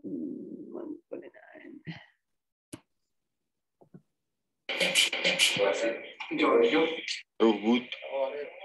نگاه گفتم که بالمعروف بسیار حاکم بود. پروای هیچ کس نداشت. احساس خفگان، احساس بالکل رنج و غم و چیزایی که چرا بایی چیز ما مبتلا شما تسکیه یک امانت از خوب از بده باید مانده باشه. اگر خراب هم هست خرابش هم مانده باشه طرفدار زمانه بدیم که سوختنده شد. بخیر صحت خوبه. ایساق نظامی اونموج آمد گفت که امی چیزی که فیلمی را که شما میخواهید خودتان میفهمید این فیلم شما جای به جای کنی، هر جایی که جای به جای میکنی از طرف ما اجازه است. بعد از این آدم رای خود گرفت را برآمد. مهربانی. یعنی ولی چیزی که از چه بگم لطف شما نجات پیدا کرد اینجاست. بله این دیگه بسیار مهم است. این دیگه بسیار مهمش است. سابقه چی بود؟ شماره نبود مکمل نام نشته بود. باز نامه را گفتید پس کنیم تا شماره بزنیم که کس نفهمد آقا چی است؟ من هیچ طرفدار طالب نیست، ولی بازم در بین طالب ها انسان هایی وجود داشت که به خاطر تاریخش و وطنش دلش میتپید. اونمو آدم ها بودن که آرشیف نشد، نه کسایی که در اینجا کار میکرد. اونا کسایی بودن که در فیزیکی عملی را انجام دادن ولی پشتیبان معنوی در بالا جای ها داشتن. بود که در رادیو پیام تکرار میشد. ولی از همه مهمتر همین بود. So that section is all real footage. That's Isak Nizami, who actually is this Taliban ex-official. That is the real kicker of the film. You know, like it's a real poof. How did you find this guy? Oh, well, I had been hearing this story, Francine, about the archive being burned for so many years. And I knew it wasn't complete, you know. I just knew that there was something missing from it because there were little inconsistencies that didn't make sense to me. And so I pushed a little harder and went a little deeper and just asked everybody their individual version. And eventually, through you know, repeating this process of trying to get deeper into the story, I started to get this hint that there was somebody else, and then it turned out it was a Taliban official, and then I eventually got his name, and then together with a very dear friend and colleague of mine, Salim Yousafzadeh, we tracked him down in Kabul and were able to invite him. He hadn't been back to the archive since. And, you know, so people were just so ecstatic to see him and gave him a hero's welcome. And I just found it so touching for me to see that because, again, here cinema is transcending these differences in ideology. You couldn't get more different. Of the Taliban, like who would have guessed? Yeah. But it also does bring home the point that some of these oppositions are so hardened in also in the way they're portrayed in the media, right? Because there isn't always a lot of room for complexity, and so that's what we do, right? That's what documentary is for. So being able to bring that little bit of complexity was something I wanted to do. So are you saying that until this film, it was not widely known that this man, Taliban official, had saved surreptitiously the Archive Film Archives? As far as I know, it had never been written. I mean, I had seen many written accounts, including on the BBC, about the films being burned, but it was always a story. And oftentimes they were really wrong. I mean, totally factually incorrect. I mean, the first one I read said that Latif had saved the films, but I knew for a fact that he hadn't been in the country during the entire Taliban period. So I knew that wasn't true. And, you know, so yeah, this was the first time that this was revealed. It felt good. It's like a little journalistic moment. Investigative journalism on top of everything else. That's wonderful. So we're going to go to the conclusion, and then we'll open it up and hopefully start preparing your questions, folks. This is Miriam again.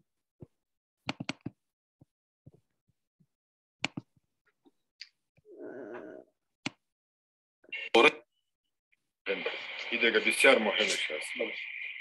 سابقا چی بود؟ افغانستان درد سرزمین خود ما را سخن کرده.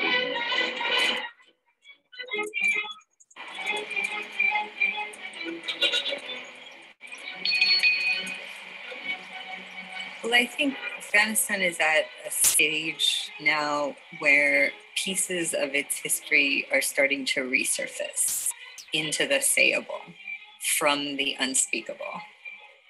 When you're coming out of a period of intense conflict, there are parts of the past that are untouchable. And then gradually, they become things that you can look at and speak about again. So I think, you know, we're emerging into a period in Afghanistan where it's now becoming possible again to talk about the communist period with some kind of honesty and completeness that was not possible even 5 years ago, and certainly not 10 years ago.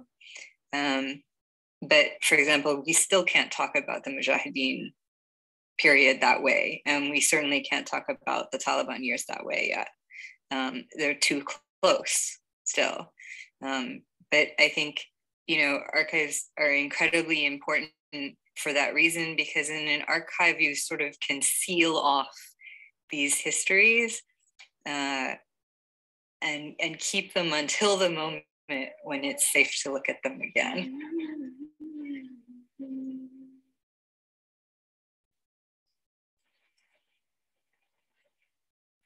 چون کوهی بومن چون پارسندت جان دلم به تو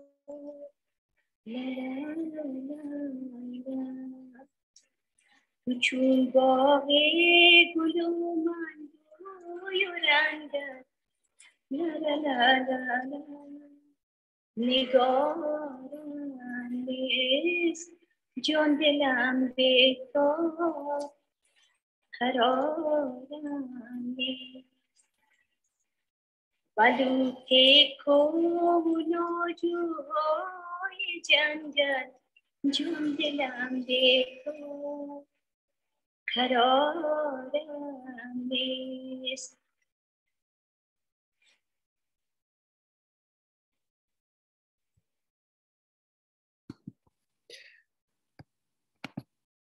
Great stuff, really wonderful stuff. Well, I always have a million questions, but I'm going to take questions. We're going to take questions from the floor.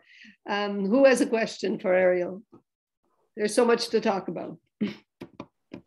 I had a question. Yeah. Hi, Ariel. Hey, Lisa.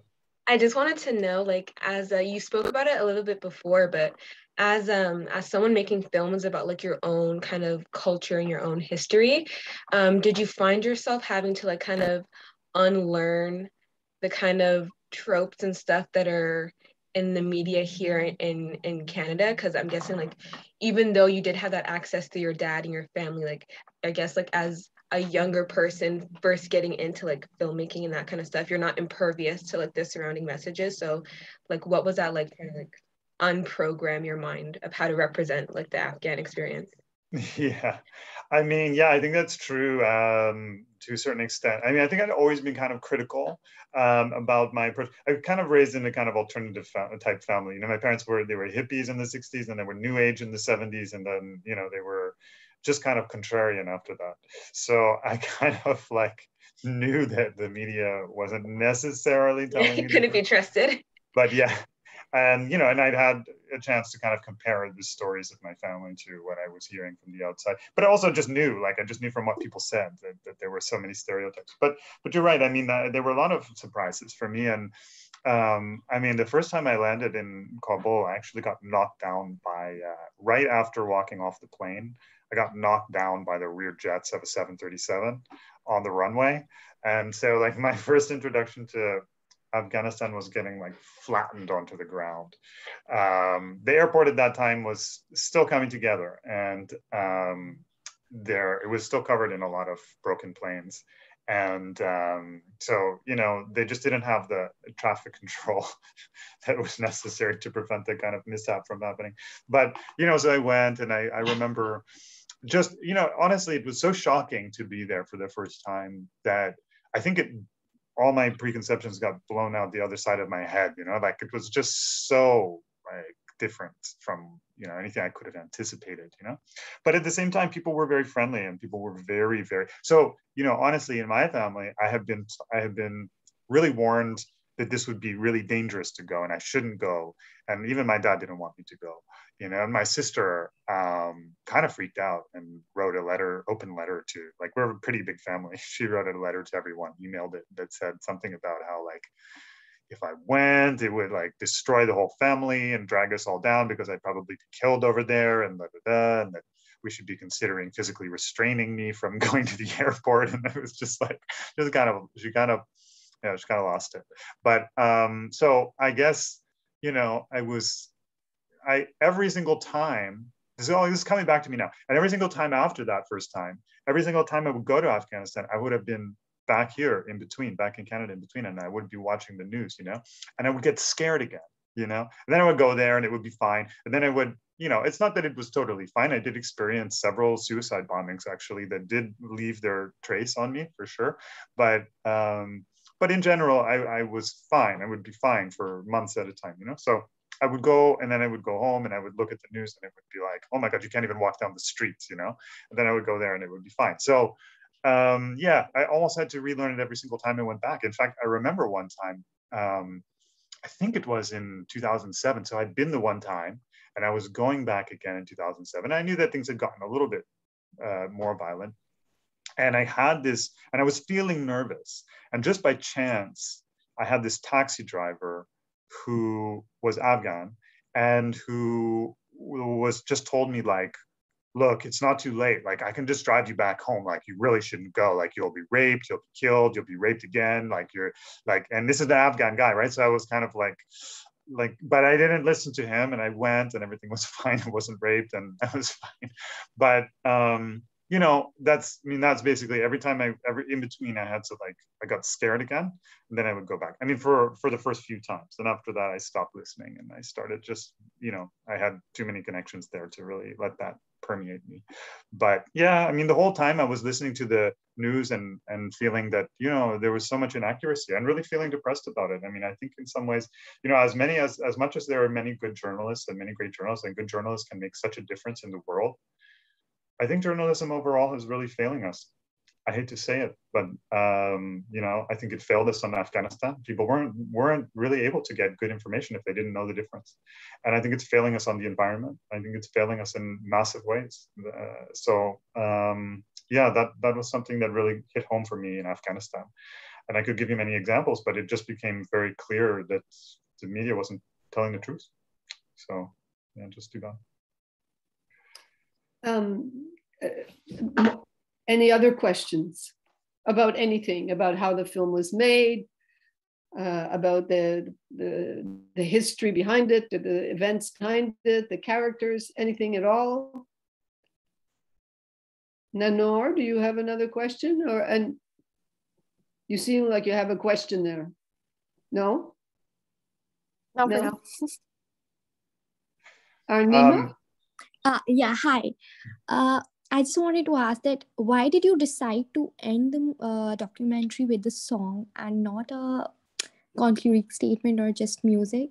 Because I think, and for me also, like, how did you just, before making the documentary, before starting the process, did you finalize the ending, or is it something that you figured out in the process? Thanks for the question. Yeah, we figured it out in the process, but basically the reason why, you know, I used that material, you know, to be honest, the song was not the primary thing that you know, that led the decision.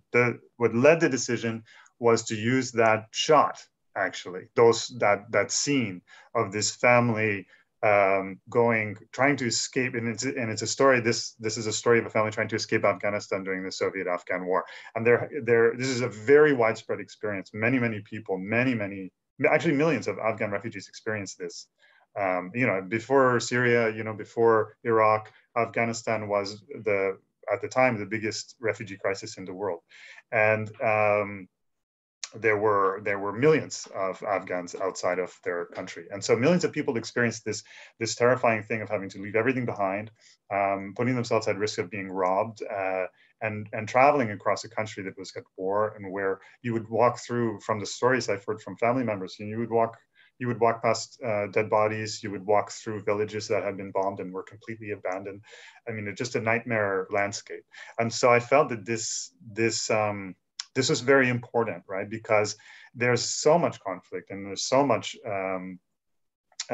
this experience of having to move and being displaced has become really a major part of the really Afghan experience. I think not just in Afghanistan, but for the massive diaspora that exists outside of Afghanistan as well, a couple million Afghans. So I wanted to use this shot because I wanted it to end with that image, you know, that we're still kind of lost in this wilderness of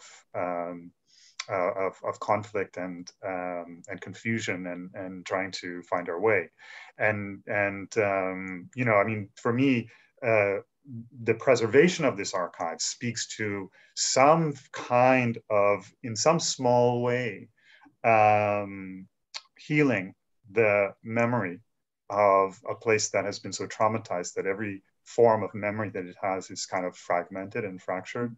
And so to try and put that back into a narrative for me was like, it was a healing process for me to do, in terms of like I didn't go through that, but I experienced the intergenerational trauma of having family that went through that, and kind of having this awareness of having a homeland that, you know, was so unstable and so deeply embroiled in conflict. And so for me, that was the only image I could end the film with, because I didn't want to end on a happy note. I didn't want to end on, you know, a note of absolute despair either, but I wanted to show, you know, that somehow we're still kind of walking through this fog, you know, this sandstorm we can't see too far ahead. And we're a bit lost, but we're finding our way, you know, pushing through all of these forces to try and get to a place of healing and safety. So that was the idea. And that's why we put that shot there. Oh, okay. Are there any other questions? I mean, no? Yes? Francine, I could also talk about, I could do some outreach if people are interested. Would you like me to do that with the remaining time? I mean, I'm always looking to use these opportunities also to do some outreach from the NFB, to tell people a little bit about how they could work with the NFB. Okay, well, I always have a question, so okay. I have a last question, and then I'll please, by all means, outreach. Well, I must say that after seeing your film, and we will be posting the link to the film so that you can see it all. It's worth watching more than once. There's so much stuff in it. The way it's constructed is really, for film students, is really interested, but also for history students, for anyone interested in Afghanistan or the love of film. It's a wonderful film to look at. I wish I could have shown some of Akbar, by the way, but anyways, it gives you the fact, watching your film gives me, anyways, for the first time since the last upheaval has happened, and of course you didn't ever get there, but in August we know what happened. The Americans left and the Taliban took over. We feel now that, well, they might get through this one too, there's been so much. And every time there is a silver lining, which you have shown, and it's the brilliance of your film. And that's why I titled, Look for the Gold Amongst the Rubble. You show the silver lining, you show what's worth keeping. And we are resilient, creative human beings, ultimately. And it's true everywhere, and in that, it's a great homage to Afghanistan, but also to that part of humanity. Are you? My question is, I guess you're not, especially after your comment on the media, you weren't surprised at what's happening in Afghanistan, or were you? I mean, some things are surprising and some things are unsurprising. It was definitely surprising how quickly the Taliban were able to take over the entire country. I mean, this was pretty surprising. Yeah. But I think I was probably less surprised than some people were because of some of the context that I have about the Afghan military that surrendered to the Taliban. I think that I was unsurprised that the Taliban ended up in power. In fact, what I was really surprised at, what surprised me, and probably maybe shouldn't have, but what shocked me, was when the US began to pursue a peace agreement with the Taliban. That shocked me, because at that point, all of this was pretty much, I think, predictable in a certain sense. Not the exact way it happened. I mean, no one could foresee that, but the legitimizing the Taliban that way, when they already had the upper hand militarily, had zero to lose from this peace deal. It was an absolute act of surrender and betrayal and hypocrisy that was so antithetical to everything that they had said and everything that they had done and the way that they had behaved and the way that they had their stance and posture before that, I mean, look, at least in Canada, I mean, and elsewhere, the war was justified based on, largely based on human rights, right? And the biggest element of that was women's rights, right? So we were there this was, look, I remember very clearly because I was part of the debates on the radio and etc. And it was, the debates were about, are we helping the women in Afghanistan? This was the main way that I think NATO governments helped to keep their constituencies, their public, accepting the war. But so what happens when you decide that you're going to make a peace deal, and you're going to do that because you're losing, right? It's not, there's no other reason. What does that say about the value of human rights? Like, what does that say about our commitment to human rights? So we just like, it costs too much, so that's it. So we're going to do peace. I mean, it made absolutely no sense. It was completely unjustifiable. It totally undermined the Afghan government that had been the allies of the internationals. And it was just completely anti-rational, So it's to expect people to swallow that without really much explanation other than peace is good, war is bad. It's just, okay, so you don't give a shit. You don't care what people think. You don't care about the fact that you're reversing your idea. Your ideology is less important to you than your politics, your electoral politics, and saving money. So you cannot make change in a country with that kind of resolve, and especially in this situation, which was incredibly difficult.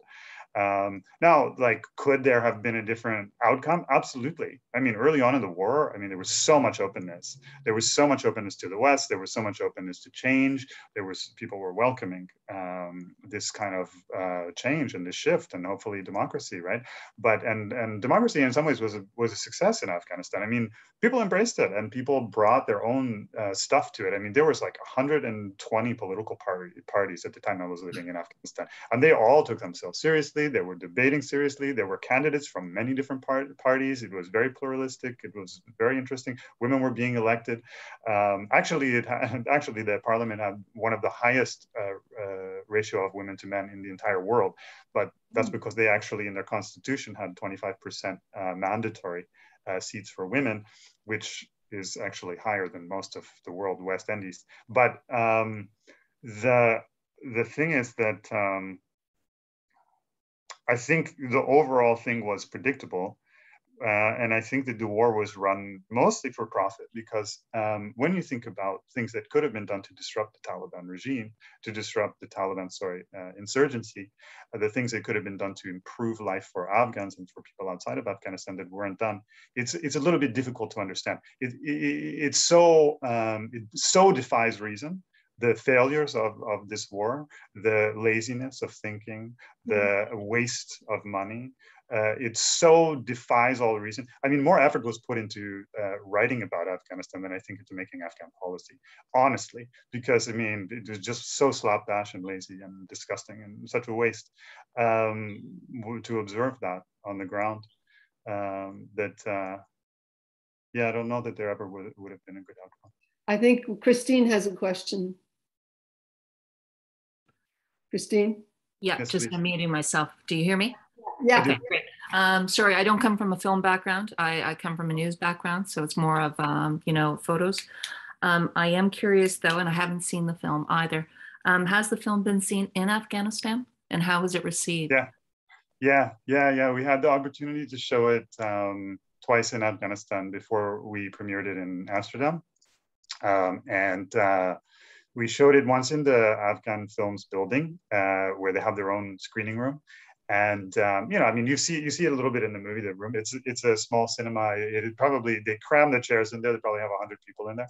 And we had packed that hall, so it was all the staff and their friends and colleagues and filmmakers that I knew from outside Afghan Films came, and it was a party. I mean, people just adored this film, and they talked and they gave speeches, and it was an absolute celebration.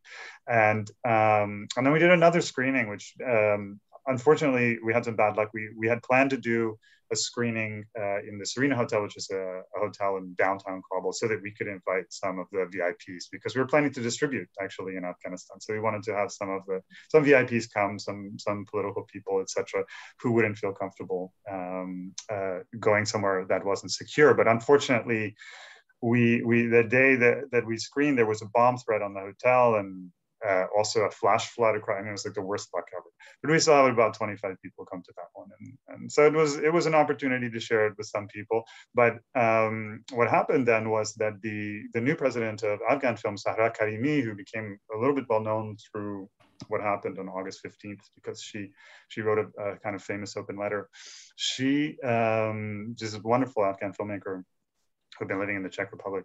She loved the film and asked us if she could help us to distribute it across the country. So we were making plans with her in order to kind of do some kind of, and there's a history of mobile cinema in Afghanistan. Actually, Afghan films actually had mobile cinema as part of what they did early on, like in the 60s and 70s. And so we were playing with some ideas to do either a mobile cinema or to just distribute it through television and the few cinemas that remain. But yeah, I don't know that will ever happen now, but which is a real shame. But I just, the reaction from Afghans is so gratifying for me, because it feels like it speaks a little bit more directly in some ways to somebody who has more knowledge, coming with more knowledge, because there's some elements that otherwise can be a bit, I don't know, a bit confusing, I think, or a bit dense maybe. But yeah, so it is, the reactions of so far have been really great. So and my follow-up on that one, just to follow up now, with the new regime taking over with the Taliban, and that was going to be my follow-up, is can it be seen again, right? Can this be shown, or how would it be received now? Yeah, I mean, I wouldn't rule it out. I mean, I think the kind of prevailing feeling is more like fear that the Taliban regime will destroy the films, which are now inside the presidential palace compound that they control. So, it's too early to try and do anything. But, I mean, if things were to stabilize and 5 years from now, there's a stable government that's still led by the Taliban, and, there's still cinema, and they haven't issued any ban on cinema, then, we could potentially look into that. But the thing that we have to be careful about is that the film involves people who could be vulnerable, right? So we have to be careful in that sense.